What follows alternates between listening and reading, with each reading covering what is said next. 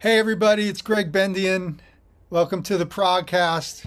Welcome back, I should say, to our guest today, who's one of my all-time favorite drummers and just such a great musician.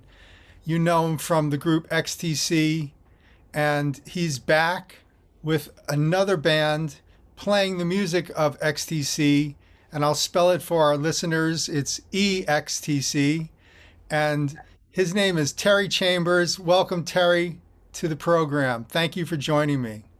Thanks, Greg. Thanks for having me. Nice to have you back.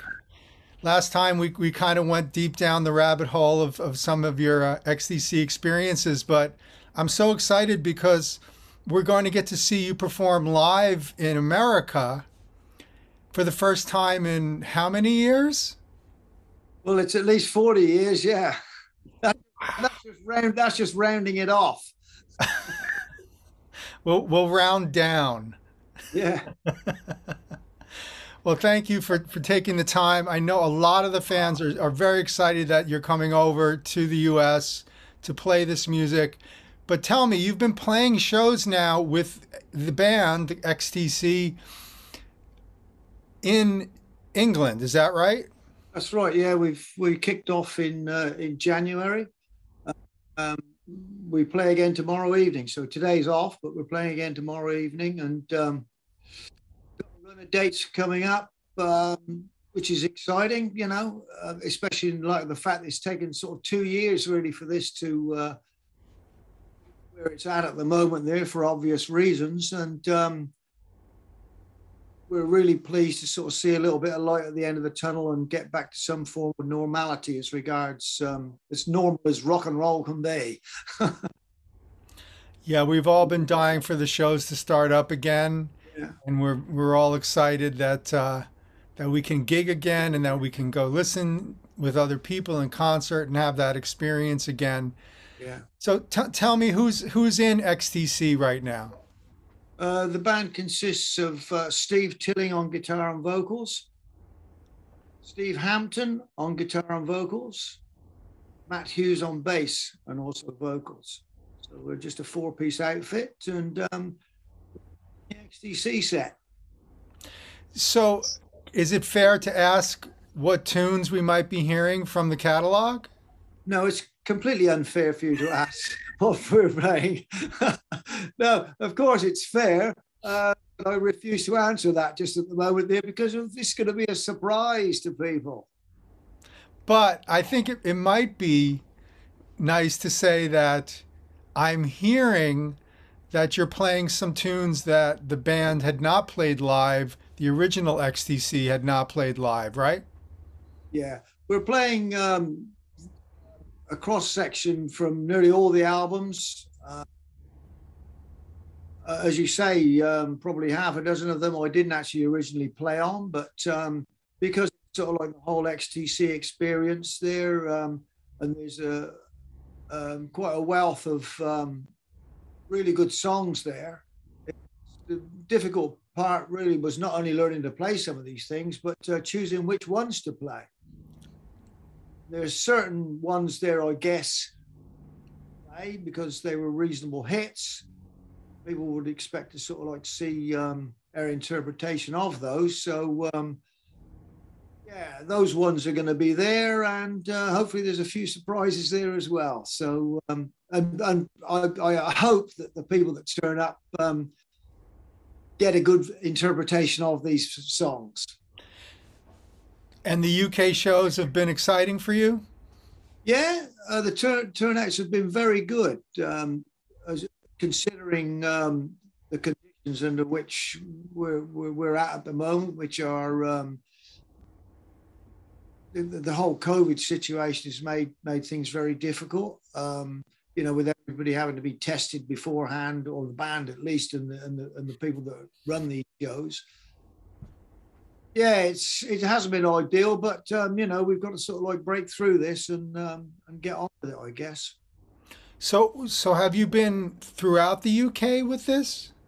Well, we're about to embark on the northern part of the UK now. Begins on Tuesday, I think. We're heading up to. We've done some in the Midlands. We've done Wolverhampton and Derby and places like that.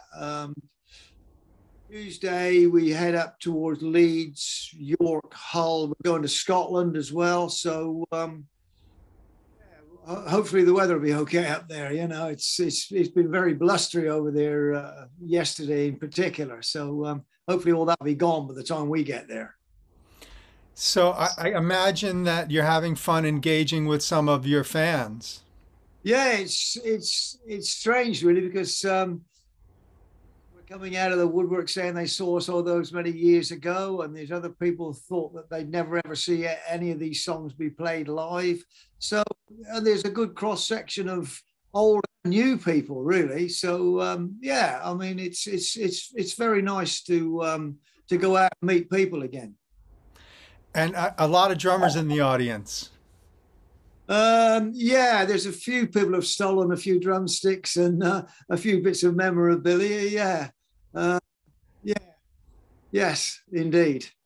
I know that I'm sort of watering in the mouth about getting a chance to see you play live for the first time when you come to America in March and April, and I know that I'll be bringing my son, who's a drummer and a huge fan of yours. Yeah. Well, I'm feeling the pressure already. No pressure for you, Terry Chambers. You got it. No, I think it's as soon as when you sort of get complacent and you don't sort of feel a bit nervous and about your performance there, it's sort of. I think it's time probably to give up. You know, you need to be excited about it and be kept on your toes in order to sort of like do the best job you can. I think, you know, you need a bit of edge, I feel. So where did you find these guys that are playing the music with you? Well, Steve Tilling was playing with me when I did the Colin, and we did a few live shows. So Steve was in that band, and we stuck together despite the fact that Colin decided to withdraw from that. We had a good time doing it and felt that we put a lot of time and effort into it. We wanted to continue on and see what we could do. I'm not quite sure how we ended up with Steve Hampton on guitar, to be quite honest. I think he was recommended by London. I just can't recount exactly how we got hold of him, but he lives in Portsmouth.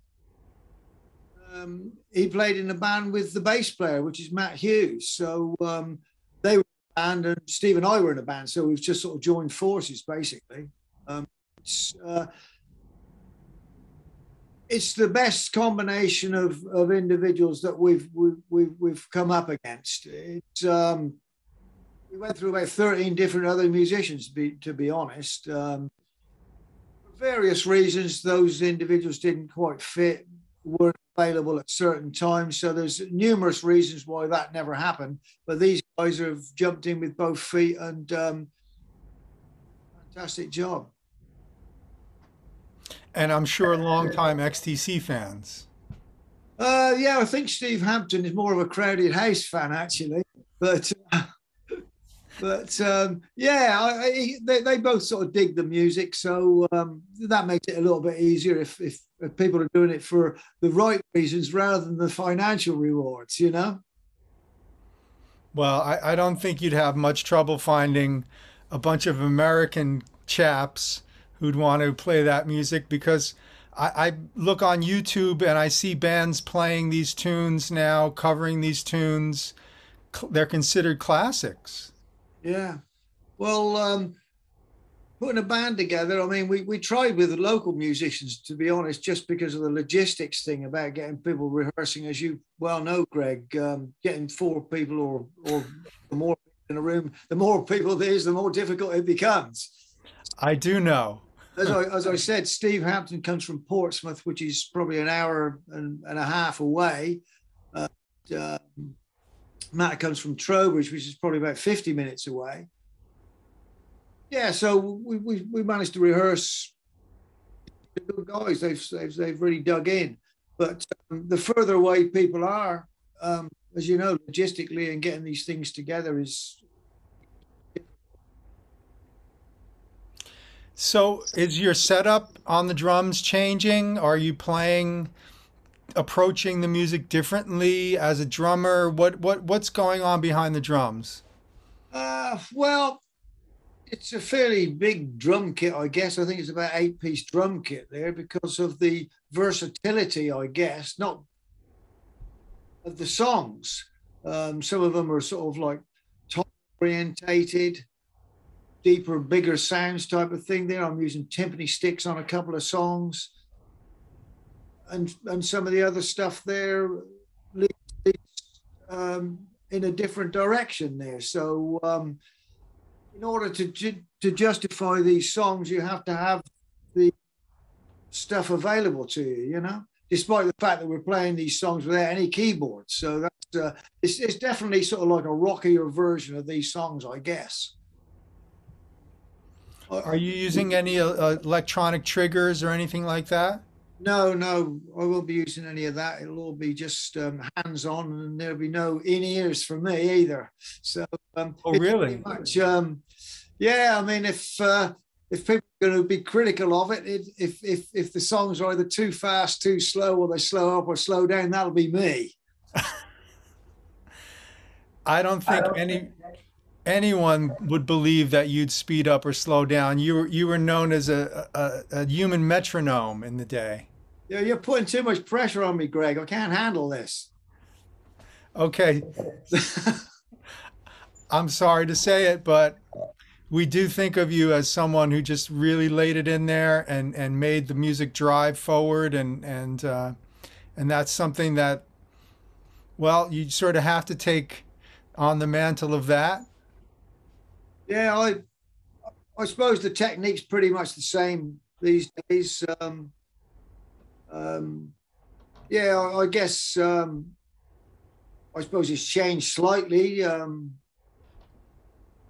Fundamentally, I think sort of develop a certain style there. It sort of continue on with that, I guess. You know, I've tried to improve technique and the way I play, just to try and become a better player. I mean, I never stop trying, really. You know, no matter how old you get,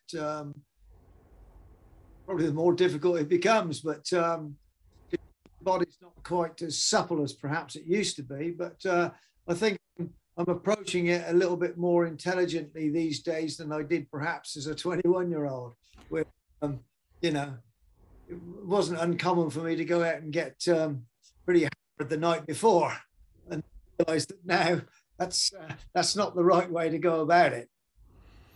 No, I think maybe after a show, a couple of pints, but Yeah. maybe not before. Never before. No, not now. Those mistakes are well and truly in the past. But yeah, I mean, we were young guys in the early days. I mean, we thought that was the thing to do. But you're still having a lot of fun nonetheless. Yeah. I mean, it's great fun. It really is. And we haven't got the pressure of a record company, you know, pushing us behind. We can sort of, you know, pretty much choose what we want to do ourselves without, and we make the decisions as to how much or how little we do, which is a nice, comfortable position to be in, rather than sort of, you know, having a big boss tell you what to do, you know. Oh, sure. You're free and easy now because you're looking at a body of work that's just considered classic and stands on its 2 feet, you know, 30, 40 years later. And, you know, we're all excited that we're going to hear these tunes played in concert. And you're coming to America. I did want to tell people some of the dates. March 19th in Seattle, March 20th in Vancouver, BC, March 23rd, Oakland, California, March 24th, Los Angeles, California, March 25th, San Diego, March 26th, Riverside, California, March 27th, San Juan Capistrano, California. Oh, it's a lot of West Coast dates there. And then March 30th in Chicago, March 31st, Detroit, Michigan. April 1st, Cincinnati, Ohio. April 2nd, Pittsburgh, PA. April 3rd, New York, where I will be listening at Sony Hall. And April 5th at the Washington, D.C. City Winery. April 6th, Philadelphia City Winery. April 7th, up in Daryl's house, Daryl Hall of Hall & Oates. April 7th. And then April 8th, Boston City Winery. And then April 9th, going up to Toronto. So that's quite a run of dates. Yeah. It's going to be interesting to see how we handle it, really, because those are some distances there, especially from California to Chicago. I think the road crew have got 3 days to get there, so we'll be flying, fortunately. But a bit of a stretch, that one. So what is your regimen? What is your practice routine getting ready for playing this music? Because it's very physical drumming, isn't it? Yeah, I'm aware of that. I get up usually around about 9:30, which is, a rock and roll lie-in, I guess. Weather dependent, it's a little bit more difficult in the wintertime, but I go for a bit of a run. I can have some breakfast and check out the emails and all that sort of thing there. And pretty much I go into the shed where I'm at the moment. I've turned it into a rehearsal room and go down there and scratch around down there and play for a couple of hours or whatever needs to be done. And, sometimes the guys come round. Steve came round yesterday and we were working on some original material of our own, which we intend to hopefully record towards the end of the year when we've got a little bit more time, when we've finished all these gigs. Because obviously we're playing the States. We've got some more UK gigs to do when we come back in the summer. And I think there's a festival involved with those as well. And then I think we're going to, if everything goes well, we're going to go back to the States again in October, I think.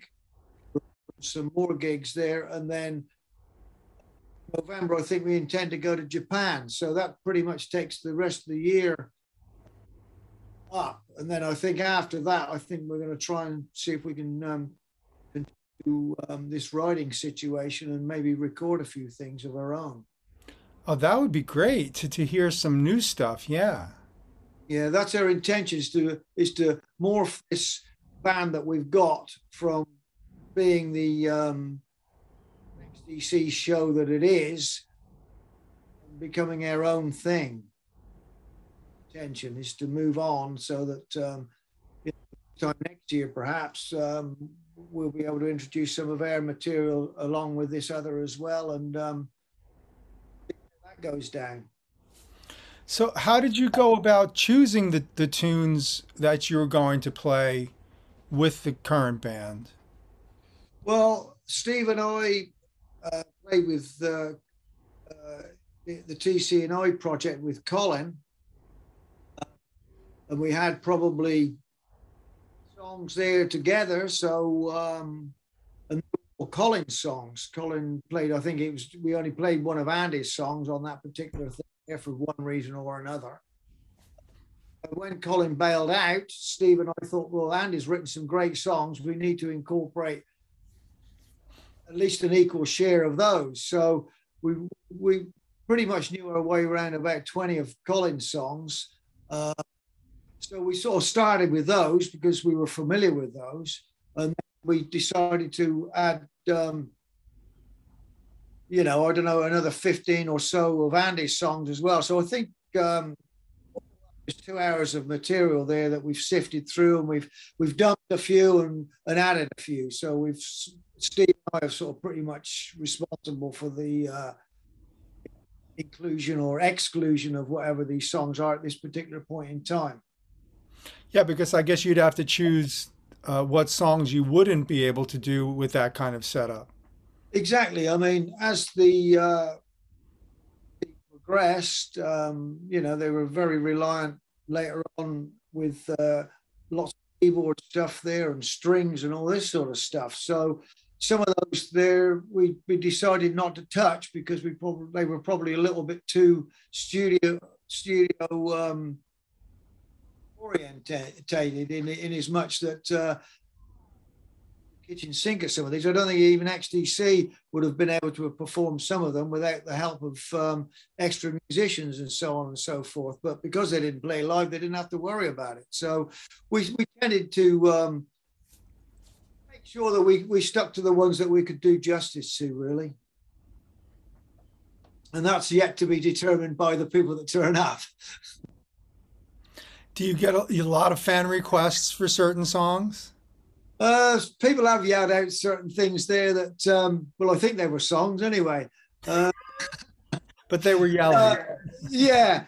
You know, why don't you play so-and-so, so-and-so? But you've got to draw the line somewhere. And when we play on our own, it's basically 2 1-hour sets. So you've got to stop somewhere.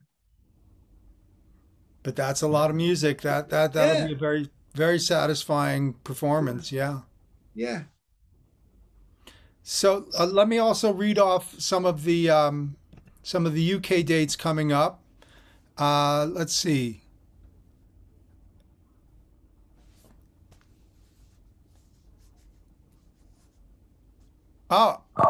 Basingstoke on the 18th That's of tomorrow, February. Yeah. And then 22nd in Leeds, 23rd in Liverpool, 24th in Blackpool, 26th in Edinburgh, 27 of February in Glasgow. Yeah. 1st of March in Hull, 2nd of March in York, 3rd of March in Carlisle, 5th of March in Shrewsbury, 25th of April in Bristol, 4th of after the US dates, you'll be in May in Exeter on May 4th and Swansea on the 6th and London on July 10th. So those are some upcoming dates in the UK. Yeah. In actual fact, we've got quite an interesting date in, I think it's July, where we're playing with Clem Burke's band. They're coming over. We're playing there in Brighton in the UK. So I'm looking forward to that. We played with Clem Blondie tour over here a long time ago, and their paths have crossed on numerous occasions. We actually met him in New York, I think it was the last time we went over, which was probably 40 years ago. He was managing a band called The Colours at the time, and he was there, and they supported us at that we were playing over there at the time. So it'd be interesting to go and play with him again in July when he comes over to the UK. Yeah, I'm looking forward to that. That's very interesting. Yeah. So, you know, as you know, and as many of the fans of your music and XTC's music know, this month is the 40th anniversary of the release of English Settlement. Apparently so, yes. Who'd have thought it? And you know what? Still sounds great. Yeah, I don't play it these days, really. I mean, I'm playing some of the songs from that record anyway on the live situation. So, yeah, I'm as surprised as anybody else that it still gets a mention after all this time. I mean, it's a credit to the band, I guess. Yeah, and it was your last recording with the band, and then you did a few songs on Mummer. Yeah, there was a couple there, but basically that was the end of it there, really. That was certainly the last album that we toured anyway. Oh, yeah, and then this was with Hugh Padgham producing, right? Yeah, it was XTC and Hugh Padgham production, yeah.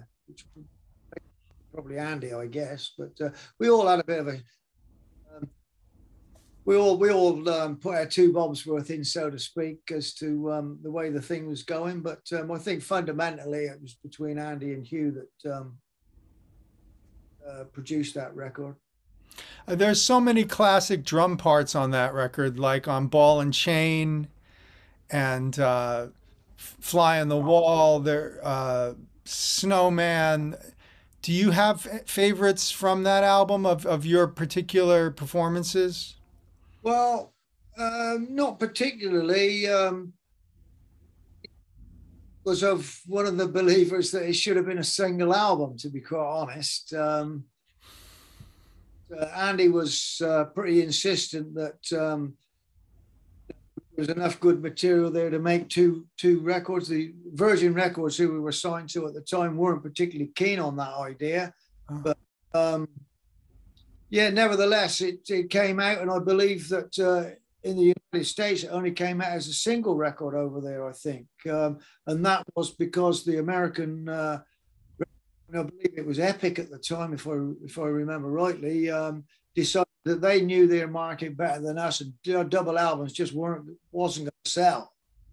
So they cut the record as a single. Yeah, I've seen it in both versions on vinyl. Yeah, and that's the case. I mean, just the record company's decision to do that. I tend to think that it probably would have made a better single album, to be quite honest, but that's just not the way it turned out. Well, sometimes less is more. Yeah, Andy just sort of felt that if the songs that didn't make it on the record, they would be sort of lost forever, because he sort of wanted to do his piece of work at that particular point in time, get it documented, and then obviously move on from there. He didn't want to sort of like leave that lingering on for the next album, because as it turns out, the Mummer album was sort of in a slightly different direction. So on reflection, I can probably understand why he wanted to get that documented there and then move on to what Mummer was. Excellent point, really, because it is a different kind of XTC when you get to Mummer. Yeah.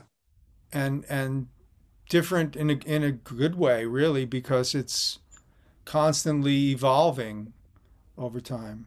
Yeah, I mean, I think Andy moved on because arguably the Drums and Wires album, the Black Sea album, and the English Settlement album all had a similar sort of feel about them. And I think he felt that it was time to sort of perhaps show some sort of, I mean, he was a big keen on David Bowie as well. And Bowie always used to sort of move on. You never knew where he was going to be next. And I think Andy thought that was a good way of staying ahead of the game. You know, he was always trying to keep a bit ahead of the game, Andy, you know. But I think you did also. Your playing evolved from white music up through English Settlement, right? Yeah, but I think once again, I think that was due to the songs that were being written. I think Colin and Andy became better songwriters as they went on. And the music scene in general had changed from the early days, which was very much sort of like punk, say, new wave oriented stuff, where speed was of the essence. You know, everything had to be fast and furious and over in 3 minutes of the time. By the time we got to the Drums and Wires album, of course, it was all about getting the hit single out again, and things had gone back into some form of normality in that regard. I suppose Colin and Andy's songwriting reflect that. From that point onwards, things had changed again, you know. Music and of course, sorry. Please go ahead. Yeah, music in this country sort of usually changes about every 5 years. There's usually a new broom that seems to sweep through, and you know, we were listening to, you know, five years ago is not relevant today. It seems to move on in. But that's progress, isn't it? Yeah, yeah. So I mean, you have to sort of like move with the times, I guess, or be left. And a lot of the punk bands in those days, they did dissolve, as did so many of the before the punk thing. So many of the more rocky metal bands never survived the punk thing. Obviously, there's the classic bands still weathered the storm in that regard. But they didn't sort of come out of the punk thing particularly well. I mean, you know, there was only a handful of bands that sort of see that through and moved on, you know. I mean, the likes of U2, the Stranglers, those sort of bands, they weathered all that, the punk thing there, and went on to great songs, you know. So that was the difference between, you know, sustainable bands and bands that were just in it for a bit of a lark, you know. Yeah. And you mentioned drums and wires, which is really the beginning of, for so many of us, that classic drum sound. Yeah, well, it was fortunate, really, that we ended up with Steve Lillywhite and Hugh Padgham on that record, and just the whole thing seemed to gel. You know, we were very fortunate at that particular point in time to be working with those guys, and in the studio that we were, I mean, it was just all to come together. I mean, I love the first two records with Lecky, and the material's great, the playing is great, but the drum sound is much more reined in. Whereas starting with drums and wires, you know, things really started to open up, and the drums become an equal voice in the group. Yeah, yeah. Once again, as I say, in fairness to John Lecky, he could only record the songs that we had at the time. And once again, it was Andy's insistence that a lot of music went on to the first album, White Music, and as a result of the music being on there, it was quite a quiet album.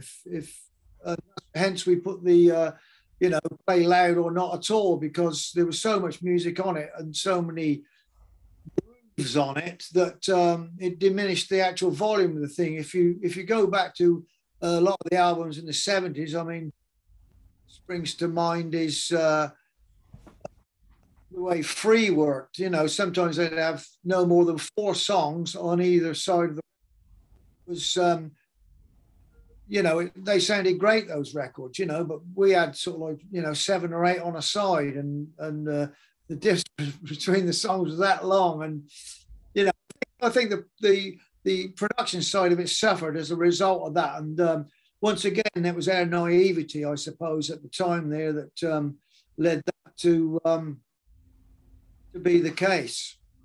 Were you a fan of Free and Simon Kirke? Absolutely, yeah. I mean, I grew up with all those guys. I mean, Simon Kirke, for heaven's sake, you know.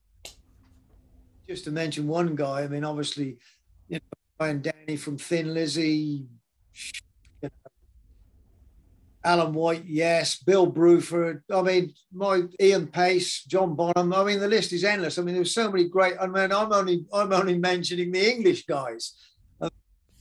There's so many fantastic American drummers, you know. Well, I know you were a Cobham fan. Well, yeah, I mean, I'm just in awe of Billy Cobham. I mean, you know, to me, he's on the top of the heap, to be honest. I mean, that man is just sort of superhuman. Interesting, though, that he became known for treating the larger kit with all of the toms and all of the notes of the toms and creating parts for that in a way in jazz rock, the way that you were doing in rock. Well, that's nice of you to say that, but I think Billy Cobham is just the ultimate musician, you know. I don't compare myself in that line at all, but it's nice of you to say so. But we're very different drummers. Sure. So we are talking about 40 years since English Settlement came out, and obviously you've done other things since then. Steel Dragon, for one. Yeah, Dragon, that was an album that I did when I was out in Australia there. It was one studio album, and there was a live album recorded as well, which I quite enjoyed. The studio one, but it was a more of a mercenary approach to that. But the live album I thought was quite good. And your son is also a drummer. How's he doing? He's doing well. Yeah, they toured the States. I think October Rage was the name of the band. They are still sort of together there in a sense, but they haven't toured for a while there. And he's actually come over and help me on this tour. So you will meet him. He's going to come over and give me some assistance. Oh, that's fantastic. Well, we'll have to have a drink with our boys. Yeah. Well, my son is a non-drinker really. So he'll just have to sit there and supervise you and I. He's the designated driver. Absolutely. He will be doing a bit of that, I believe. Yeah. Yeah. Well, that's got to be a thrill for you to be able to be on the road with your boy. Yeah. Well, yeah. I mean, when I was in Australia there and he was playing regularly over there, I was basically his road manager. So he's returning the favor, I guess, now. And but it will be quite exciting to sort of see his happy, smiling face on the side of the stage. Yeah, it's going to be good. It's going to be good. So, what are you thinking that the American fans are expecting to hear from you guys? Yeah, it's that's going to be interesting. I think a lot of people have come out of curiosity. Some, like yourself, may well have seen us before, and once again coming there to see what the whole thing's about. Some of the people will be turning up that have never seen us at all, and yeah, it's going to be exciting. I think this is a good band, and I've got no problem at all about sort of bringing these guys over there and delivering this stuff. I think they're doing a great job, and I've got one full of confidence that it'll go well. It's a great opportunity because, as you say, it's been passed on now to another generation. So you're seeing, I'm sure, you know, people your age that are showing up for the shows bringing their kids. Yeah, it's exactly that. But when you think about it, there's very few bands going around these days of our age that still have all the original members in those bands. I mean, there's very few. I think U2 springs to mind, but there's very few around now. I mean, sadly, some of the musicians have no longer with us. And some of them have decided that they're too ill to play, and many of them only got one member anyway. So we're not alone in that regard. So people have just got to make up their own mind as to whether they choose to sort of come out and see these things or not. But about as close as they're going to get to it, because the others are not going to be doing it. Right. In our case, anyway. Yes. Well, Terry, this is so great to catch up with you, and we're very excited that you're coming to the U.S. And I know a lot of people are going to be coming to hear these songs and to be surprised by which songs you're going to play. I know that I'm waiting with bated breath, and I know that I'm sort of curious as to how this is going to work out, especially since, is it true that you're going all the way from white music up until the Apple Venus period? Yeah, that's pretty much the case. I think the only album that we don't touch is Go To. For one reason or another, we may well at some point there perhaps put one of those songs in, but as it stands at the moment, that's the only one that's missed out. So there's something of everything else there. So, but I'm sure, you know, somebody's going to be yelling out for something there that we won't be playing. But as I said, it's a 2-hour show predominantly, and you can't play them all. So, can I shout one out though for you? You may. Go To has Beat Town. Yeah, well, that has been mentioned. I know. We're in the middle of this tour at the moment there, and we've got everything sort of like pretty much set in place here with our sound guy and one thing and another, and it's a little bit late at the moment just to throw that one in, but never. And there's a possibility perhaps in the future that might come on, but yeah. Go To has a few real stompers there. Yeah. But it sounds like you've got so much ground covered with this, and it's a kind of retrospective of XTC's music. Yeah, we're looking forward to it immensely, and it's good fun. They're a good bunch of guys to be with as well. I mean, that makes it really. It's gets on well, and yeah, it's a good bunch of guys to be with. Well, we're looking forward to that. Terry Chambers, thank you so much for taking the time to talk. And this has been the ProgCast with Gregg Bendian and my very special guest, Terry Chambers from XTC. Look for these guys to come around to your area. And I thank you so much for taking the time to talk, Terry. No problem, Greg. Thanks very much. It's been a pleasure.